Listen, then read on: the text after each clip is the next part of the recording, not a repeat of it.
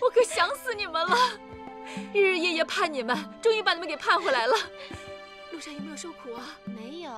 路上有没有受伤啊？祖父，好着呢，没事。吃得好吗？别担心。祖父，祖父，耶！哎呀，回来就好。祖父，腾儿，祖父想你啊，回来了。英儿，这次你终于把我的腾儿平安的给送回来了。幸不辱命。好了好了，我给你们备了些好吃好喝的，都是你们喜欢的。走，给你们接风洗尘。走，祖父我扶你。祖父，我好想你呐。路上辛苦了，大家都盼着你们回来呢。很艰辛的。是啊。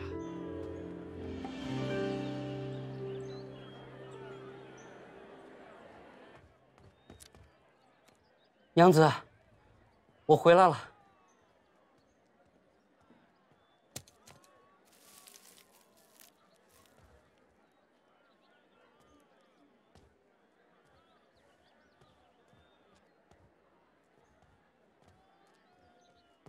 你还回家做什么啊？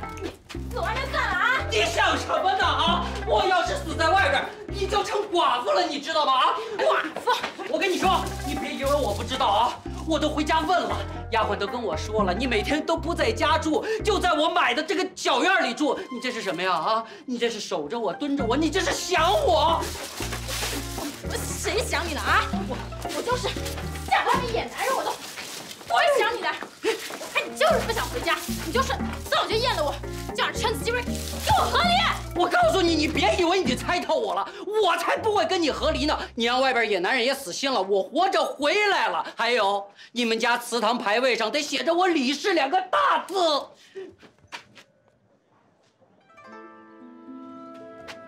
哼，怎么的？怕了吧？我告诉你，我活得比你长，不会给你红杏出墙的机会的。狗男人，死外面算了。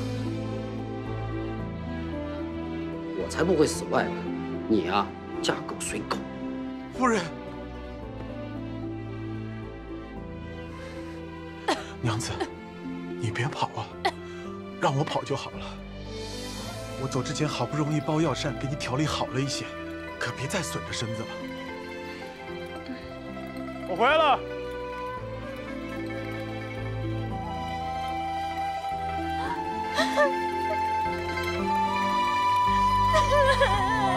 相公，夫人，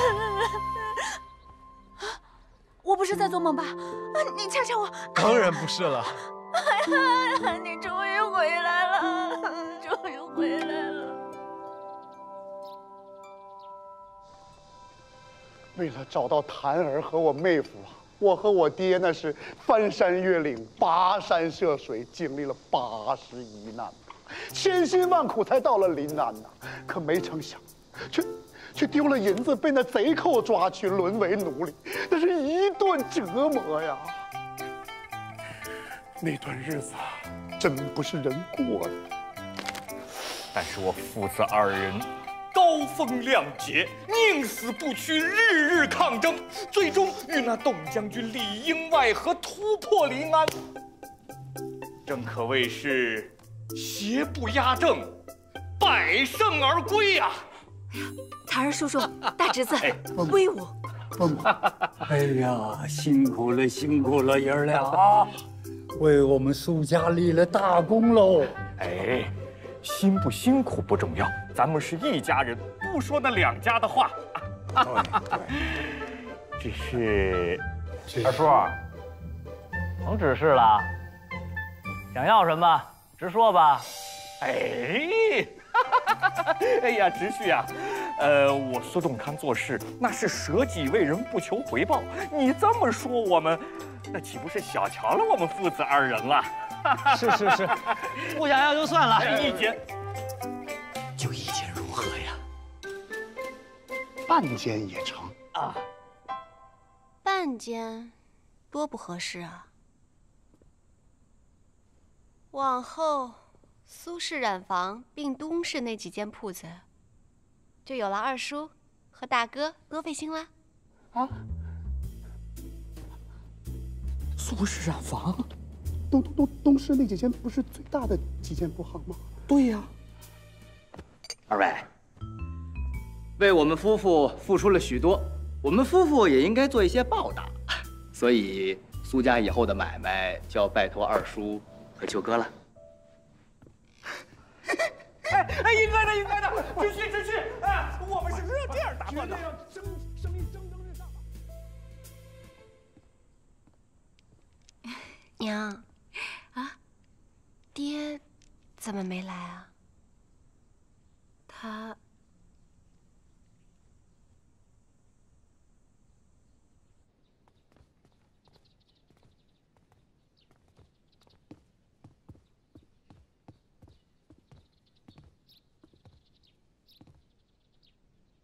你爹爹是太担心你，忧思过度，虽现已身体大好，但还是虚弱的，尚且需要静养。你快进去看看他吧。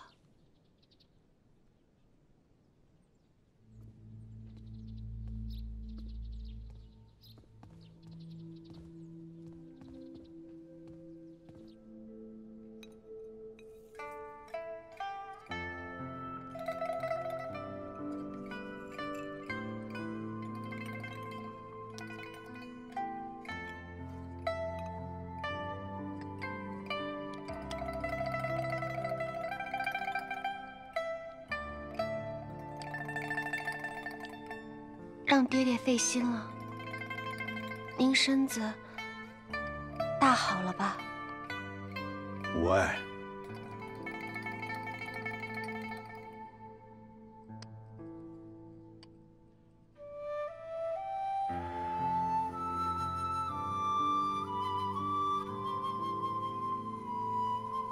你在临安吃苦了。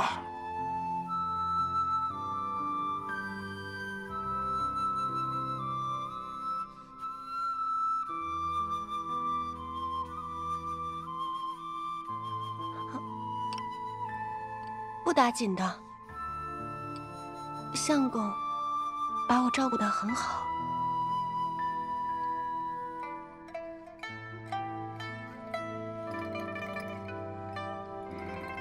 你我父女许久不曾这样擂茶了。你现在比小时候是熟练多了，不知不觉你就长大了。 以前不希望你做生意，是怕你吃苦。眼下看你过得幸福，我就满意了。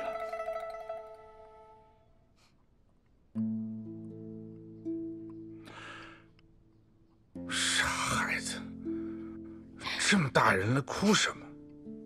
没有哭，就是觉得。 有爹爹的感觉真好。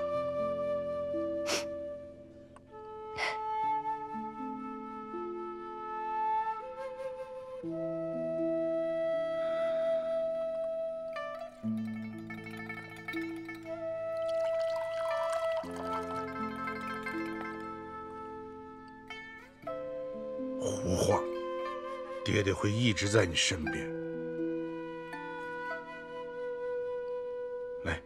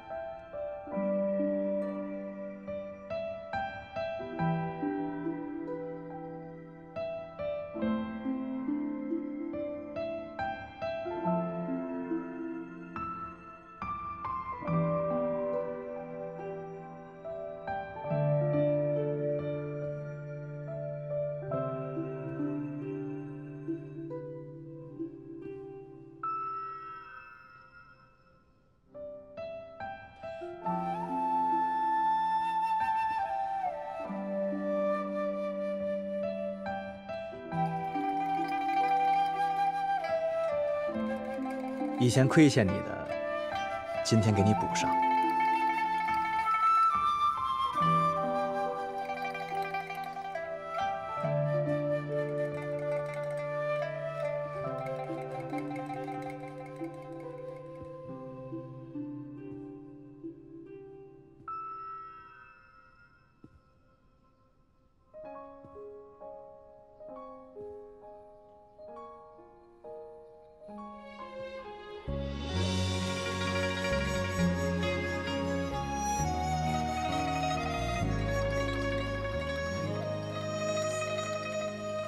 多想时刻紧随你的脚步，对你深情投入，默默贴心保护。爱是世间最温暖的付出，给予一生的礼物。自从在临安和你和离，我就一直想着要再娶你一次，没想到这一等就等到了今天。咱们还要拜堂吗？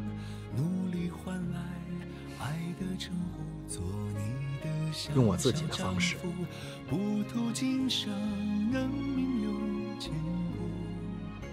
只想陪你，不问路途繁忙还是荒芜。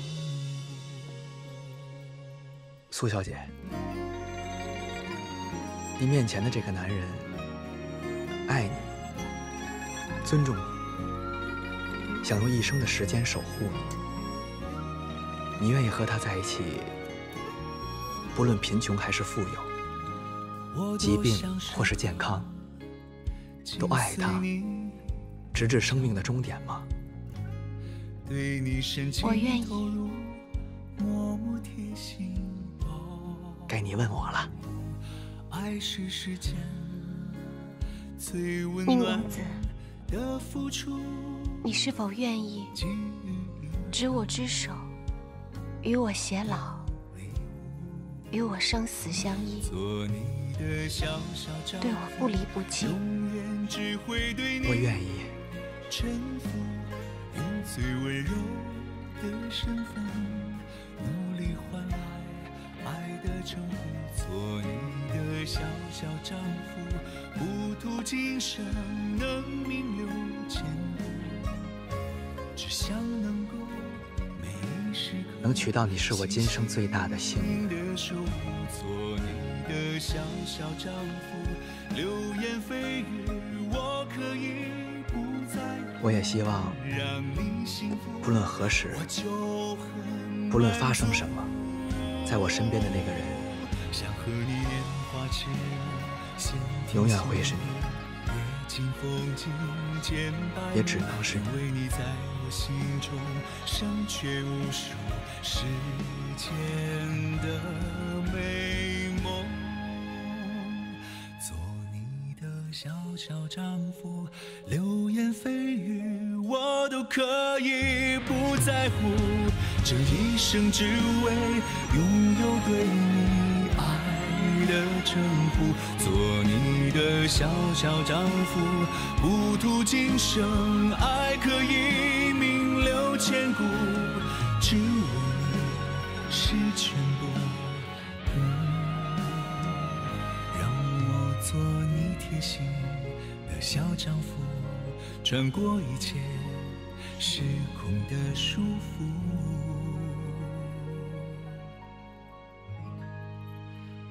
给你幸福。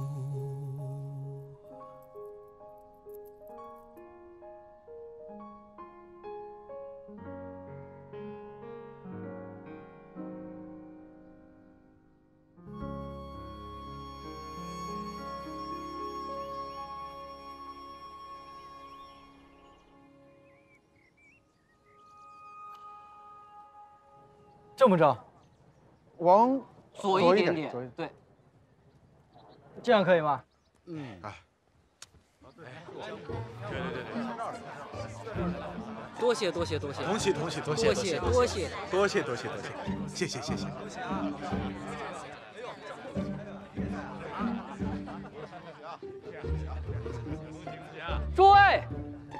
今日德才学院开幕，恭迎诸位贵客光临。恭喜恭喜！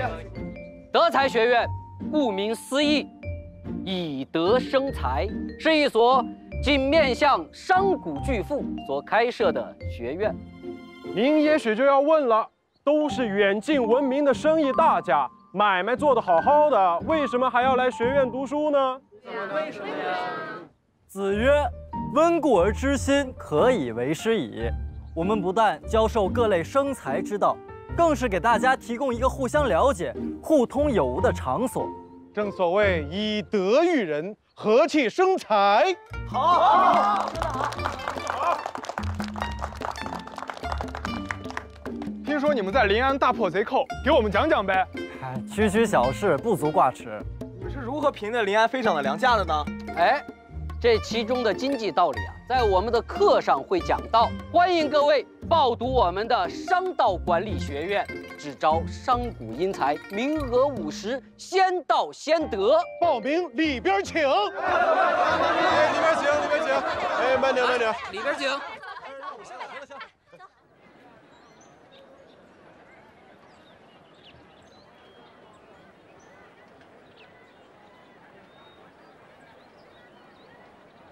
刚回来的时候，你跟我说，想把染坊和铺子一并交出去。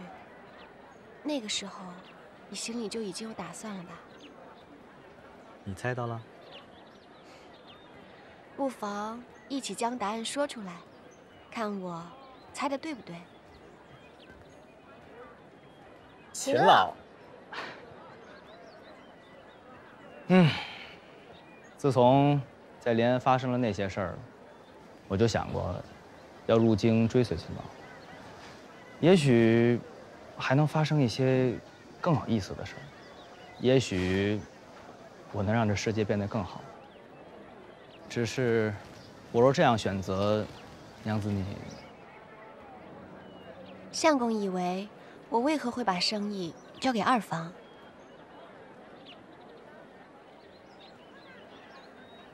我想要和你一同去五都。所谓夫妻，就是要祸福与共。纵使日后的道路充满艰难险阻，只要我们在一起，就好过你一个人孤身奋战。走吧。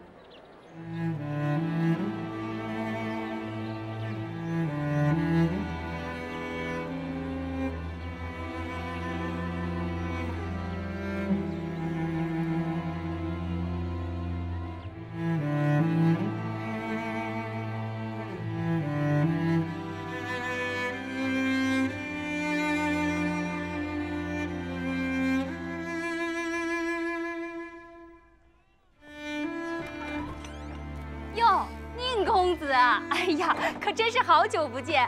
这掐指一算呢，我都快想不起来上次见你是什么时候了。怎么，今天就你一个人来啊？杨妈妈，哎，你说，你说。这是我朋友托我带给您的。哟，这是何物啊？哇，这是一幅画啊！哎呀，这画的可真好！哎，你看这衣服这细节画的，这呀，这脸画的不是我吗？这是谁画的呀？莫不成是喜欢我吗？见笑见笑了。这是耿护院画的。耿护院？耿护院是谁呀？我家的护院叫耿直，我经常带他来这里，您应该有印象。啊，这个耿护院，啊，我知道了，是不是那个看起来白白净净，然后高高瘦瘦的那个人呢？不是啊，那您这么一说，我再想想，我这回知道了，是那看起来有点黑，然后胡子拉碴、有点高大的那个家伙，是不是那个人？嗨，是他呀！我跟你讲，这个人可真是奇怪，每一次啊都在我最忙的时候来，然后啊连我们最忙的姑娘就坐在我那账房里头等啊等啊等，老跟我说话。你说我这么忙，哪有时间跟他说话呀？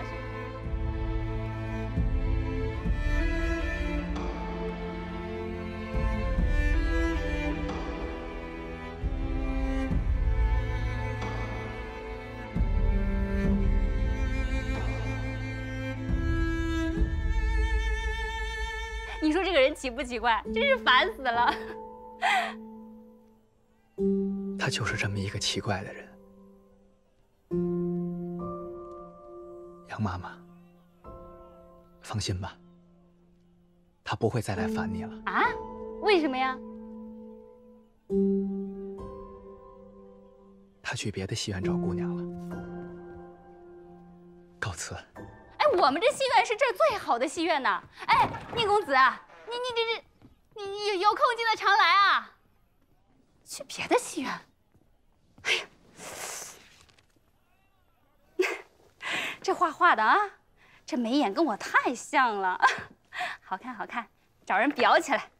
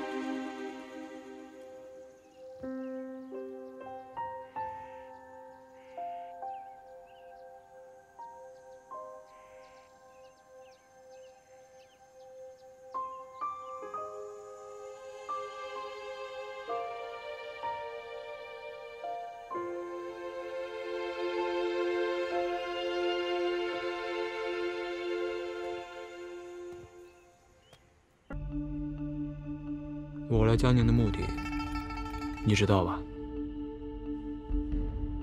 知道。看看老朋友，顺便也看看江宁的风土人情。宁兄，你这么厉害，不如帮我想一个办法，帮我顺手救一个朝廷钦犯，省是我的事儿。可如果这个钦犯叫方天雷的话，不太顺手。我说真的，我也说真的。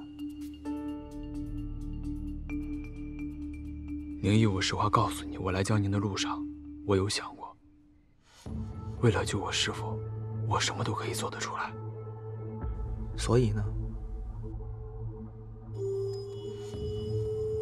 我可以求你，也可以逼你。樊兄，你在威胁我？如果有必要的话，我会的。你不是第一天认识我。我已经知道素父的位置，如果你不答应，我杀你全家。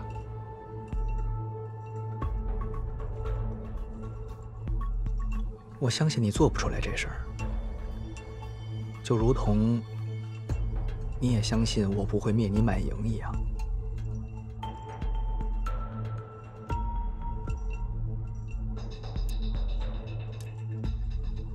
我知道威胁不了你，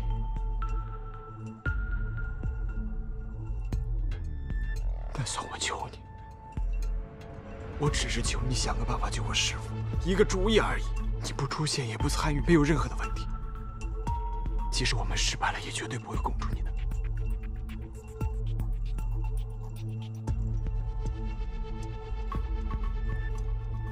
樊兄，你师父残杀钱希文，纵容鲍文翰，杀害了多少临安城无辜的百姓啊！依照五朝律法，他应该杖脊刺面，凌迟处死。但我也托密真司修书一封，递呈当今圣上。圣上念在鲍文翰已死，八刀营放粮有功，会免你师父活罪的，仅斩首示众。事有所不为，这件事儿我帮不了你。我知道很难，可你们就算搭上了所有，也是于事无补啊。你师父触犯了国法，累及了百姓，他必死无疑。我还抱着一丝希望，希望你能帮我。你想救你师父，我完全理解。可到那时候，阻挠你的不仅仅是董道府和我，还有成千上万因为你师父而家破人亡的百姓。你说的这些我都知道，我也都明白。可那是我师父，也是一手将刘西瓜养大的叔叔，他就是我们的亲老子，我们怎么能放弃？我欠你们俩一条命，要是没有你们，我早就死在鲍文翰的刀下了。所以，我会尽全力护你周全。还有他，你说的这些，西瓜都清楚，他就没办法恨你，也不想再见你。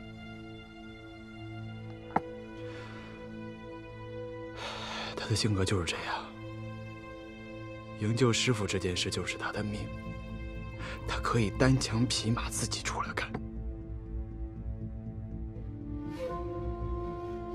所以宁毅，他不能出事儿。其实这件事儿他本就不该参与进来的，你能不能修书一封，帮我劝劝他？我知道可能劝不住，但是你知道我回来。转交给他吧。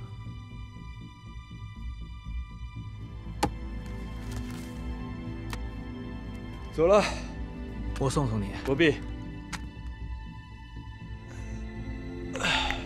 你为家国天下计，我没办法。你不能救我师父，我逼不了你，劝不了你，我更没办法。但是你别忘了，你欠刘西瓜的，欠我们的，可不止一条命。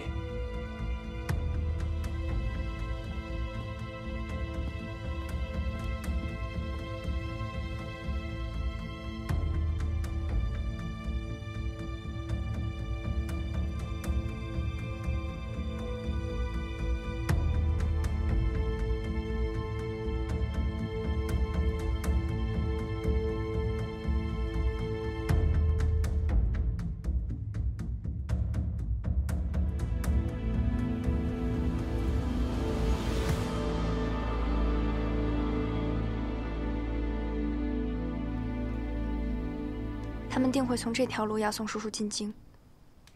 此处就是我们最佳的动手地点。借着树林的遮挡，我们可以藏身于此，等他们经过的时候进行伏击。地势与我们有利，一切求速。救出叔叔的希望很大。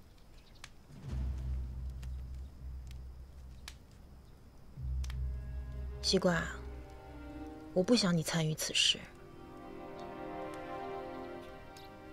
城破那天，大哥跟我说，他最大的愿望就是让你告别陆离。如今你再次犯险，定不是他所愿。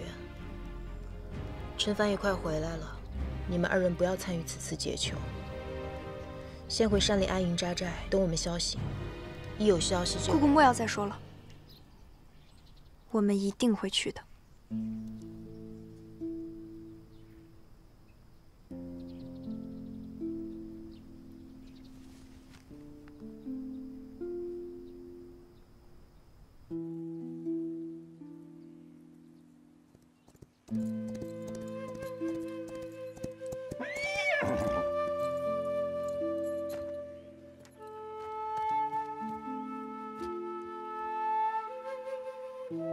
我见到他了，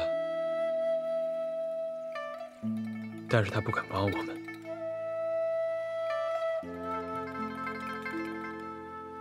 他希望你能平安离开。虚情假意。